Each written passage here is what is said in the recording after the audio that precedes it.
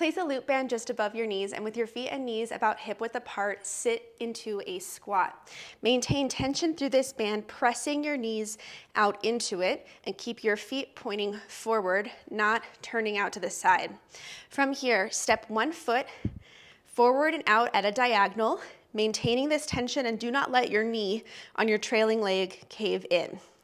From here now, step your trailing leg forward to the starting position, not forward and all the way in, losing tension on the band, but forward to where we started.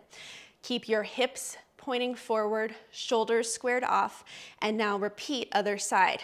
Diagonally forward, this knee still pressing out, and into that starting position. Stay low.